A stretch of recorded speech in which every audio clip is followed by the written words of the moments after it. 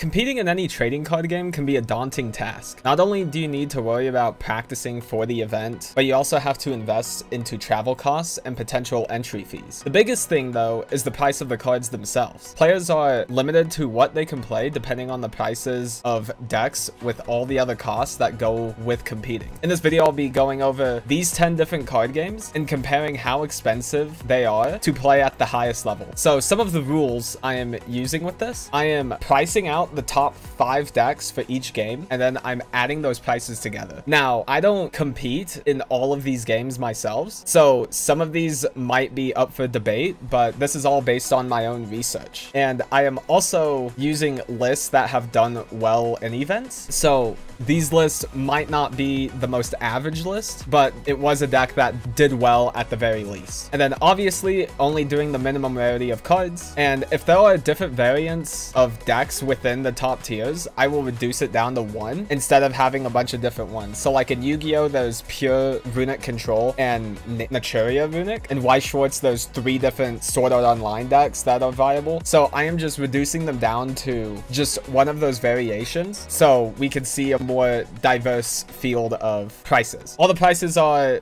gonna be done through TCG Player, and I've also done these prices on May 2nd, so these might look different than when this video comes out, and the prices will fluctuate over time. And when doing the final prices, any cards that overlap to more than a playset between the decks will be removed. So if 2 decks are running a 4 of, or a full playset of something, then I will only count the first playset, and then anything afterwards will be removed from the math equation. And then this will show how much overlapping will happen within each game. Now, if a card is optimal at less than a playset, so cards like Baron de Fleur is usually a 1 of, or cards in the G zone for any Vanguard deck, I will still be counting it as a full playset. So once we get past 3 Barons, then we'll start cutting more, because I'm not super knowledgeable about every game and every game having an optimal number, but I don't think it changes that much from what I've noticed. So the first game we'll talk about is Magic the Gathering. Now, I know the Commander is the most popular format, but I think to keep this fair, we're gonna do Standard because Commander is not cheap.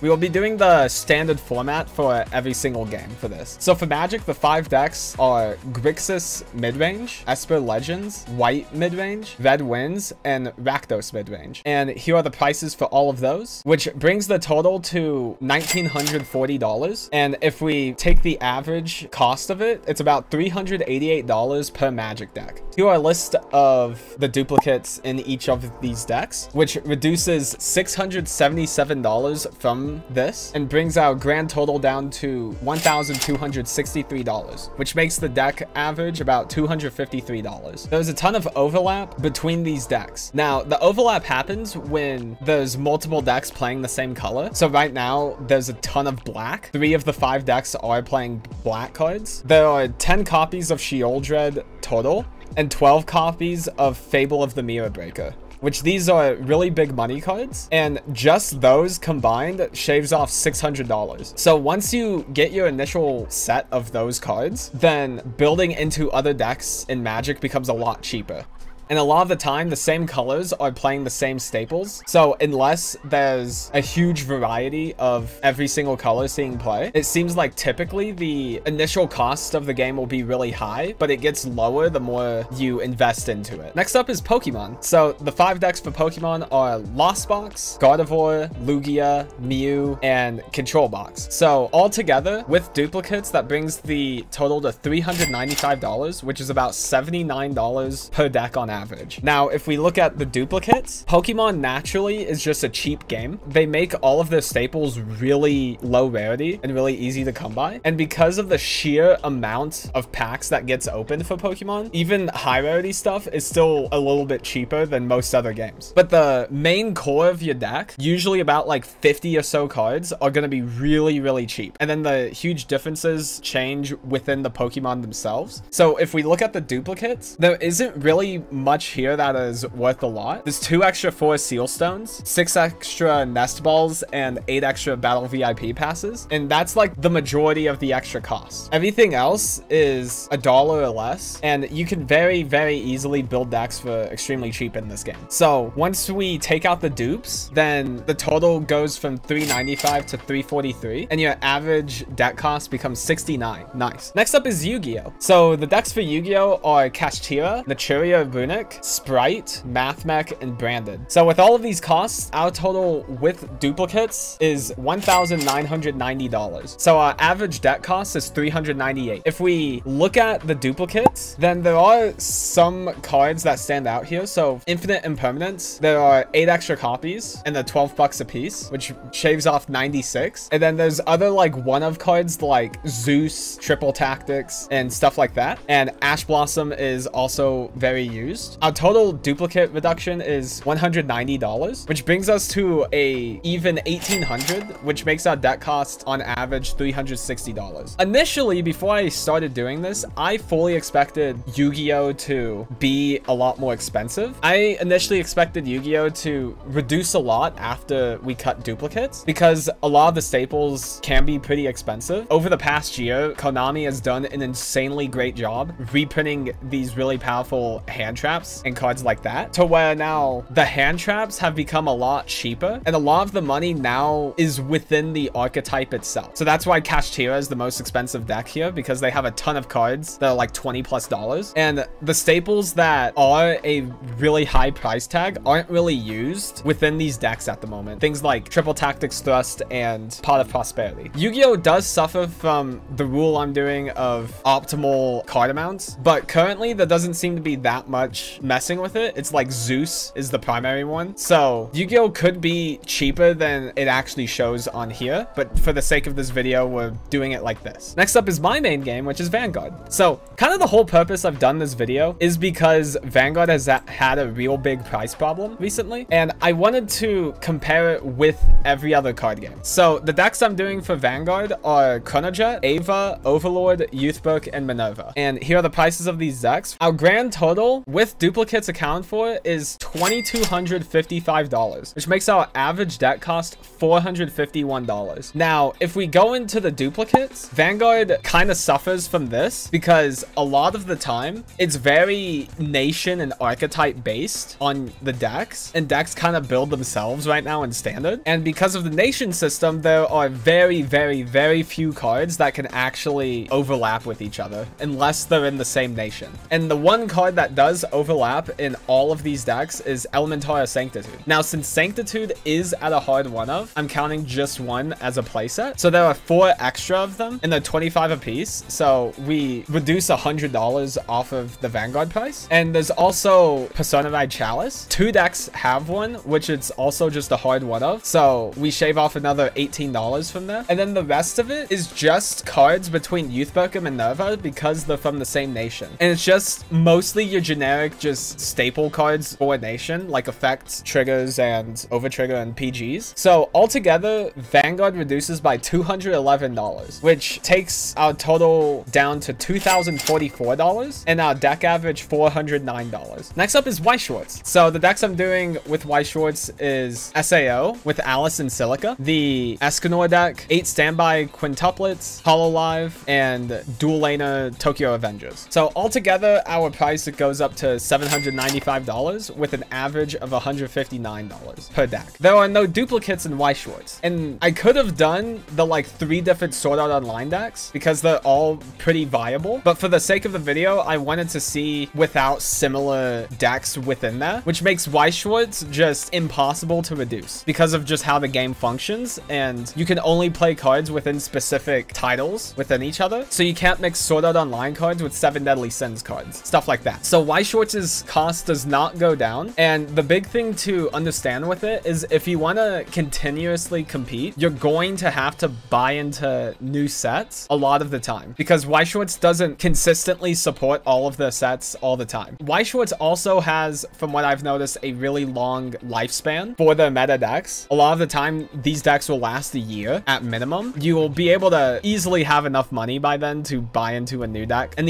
the cost of buying into decks on on average is cheaper than everything we've seen so far other than Pokemon. Next up is One Piece. So the decks I'm doing for One Piece is Zoro, Captain Kid, Kinemon, Whitebeard, and Ivankov. And altogether, our total with duplicates accounted for is $615, which makes our deck cost average $123. So I'm not a One Piece player myself, but what I've noticed from looking at these decks is because of how the color system works, a lot of the times these colors have packages within them where if you play that color, you're going to play basically a bunch of these certain cards and you'll be able to use those cards in every single deck of that color. So 2 of these decks are green and 2 of these decks are red, and they both have the individual packages within them. Between cutting all of the duplicates from these, we reduced the price by $87, which brings our grand total with no duplicates down from $615 to $528, and our deck cost average being $106 per deck. Now, One Piece is still a very new game, so I'm unsure on how much these prices will change over time, but for now, this is a pretty solid starting point for any new card game. Next up is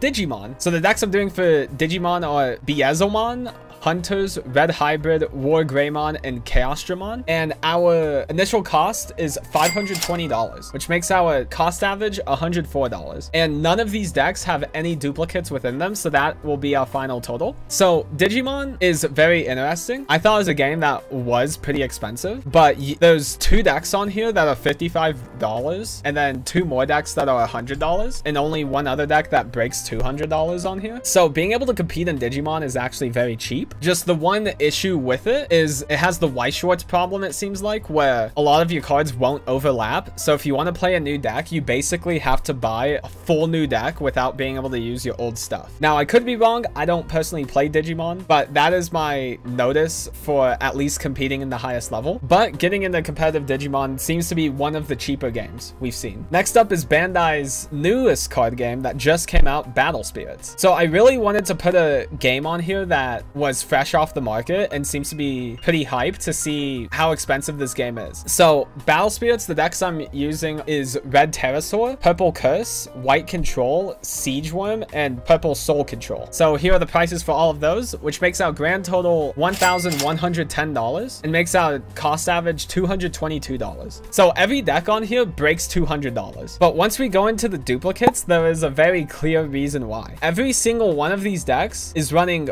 4 copies of Absolute Ice Shield, which is a $30 card. So there are 20 copies here total. So there are 16 extra. Makes us reduce $480 from our costs whenever we take out duplicates, which is insane. There's also some other semi-pricey cards on here, like Infernal King Curse Dragon. There's 2 extra copies of those. Starblast Draw is $1.50, but it's ran as almost a 4 in every single deck. So we shave off $15 from that. There's 13 Burning Forces, which they're $1 a piece, and there's 2 extra Gigantorexes, which they're $17 a piece, and then a bunch of 1 or 2 of cheap cards. So with all of the duplicates being cut in mind, our total cost goes from $1,110 to $511 and makes our average deck cost $102, which is an insane jump. Basically, once you buy your Absolute Ice Shields, all of these decks are $120 cheaper. So they all become really about $100 in order to build a new deck each time, which is a pretty solid amount on the cheaper end of most games. Next up is Flesh and Blood. So Flesh and Blood is a little crazy. So the 5 decks I'm using on here are Azalea, Islander, Briar, Dash, and Lexi. And here are the deck costs. Azalea is the only deck on here out of all 10 of these games that breaks $1,000. And it's not like the other decks are much cheaper either. So our grand total with no duplicates accounted for is $3,720, which makes our deck average $744, which is absolutely insane. Now, it's a completely different story once we look into the duplicates. There's 2 really big things immediately stand out with duplicates. 4 of the 5 decks are running a one of equipment called Fyendal's Spring Tunic, which is a $230 card. So if we take out the 3 extra, then we instantly shave off $690, which brings our total down to about $3,000. And then there's also Command and Conquer, which is used in every single deck at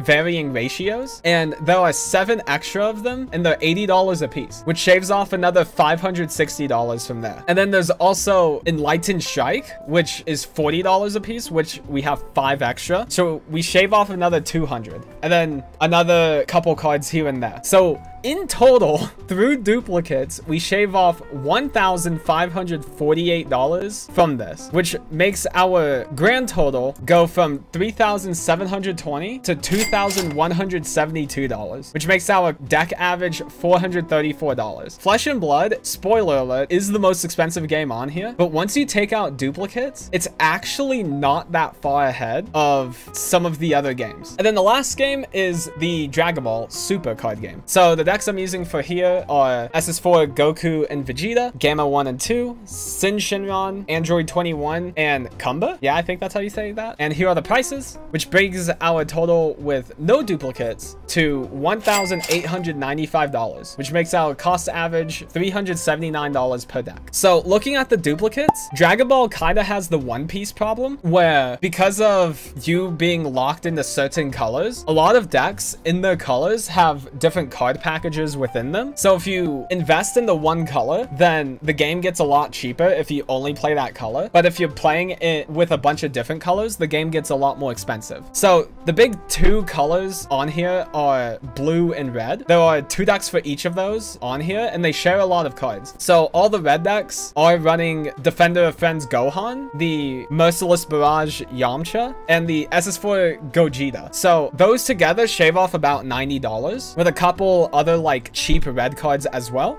And then a lot of the blue cards run this Android package between Android 17, 18, and 21. And those themselves shave off a ton of money itself, which altogether we are shaving off $248, which reduces our total from $1,895 down to $1,647, which makes our cost average $329, which is still pretty expensive. But just like in One Piece or Vanguard or Magic, if you invest in the one color, then the game gets cheaper if you only play that color. So with all of this in mind, here are the rankings of the deck prices before we start cutting dupes. So the most expensive game is Flesh and Blood. And then number 2 was Vanguard. Vanguard was the only other game that broke $2,000. And then Yu-Gi-Oh was about $300 under that. Magic was $50 under that. Dragon Ball was $50 under that.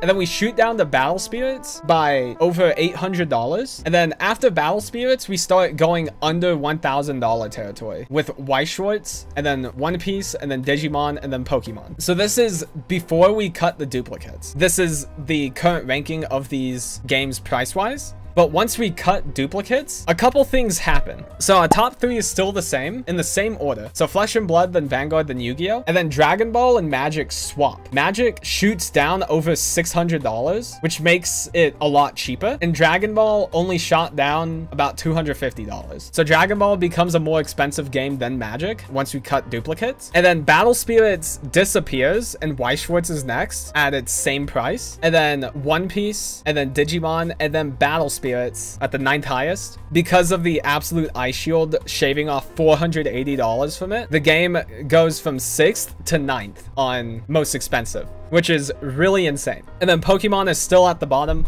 Pokemon will probably always be at the bottom. It takes a lot for that to change, usually. So, closing thoughts on this. It seems like there's basically a split between expensive games and cheap games. Games typically getting in that $600 to $900 range. They're usually about $500 or less, or a grand or higher. And you can really see the difference it makes when games have cards that are splashable in every deck, because Magic and Battle Spirit shot down a lot of money through their system of doing that. And then the games that naturally have more restricted deck building rules are typically more expensive. So this was a very interesting experiment. If you are looking to compete in any TCGs, this can be a very good indication of like what you're getting yourself into financially if you're wanting to compete. So knowing your budget and how often you want to compete in these games, this will basically be a solid guideline on doing that. And yeah, thank you all for watching. This has been an interesting topic on my mind because as a Vanguard player, I can see the prices rising. My whole channel is built off budget stuff, and I wanted to compare it between every other card game. And as of recently, I've been investing into other games, and seeing the like price difference is so insane to me. So I really wanted to do this type of video for that and to help you guys better financial decisions for yourself. So yeah,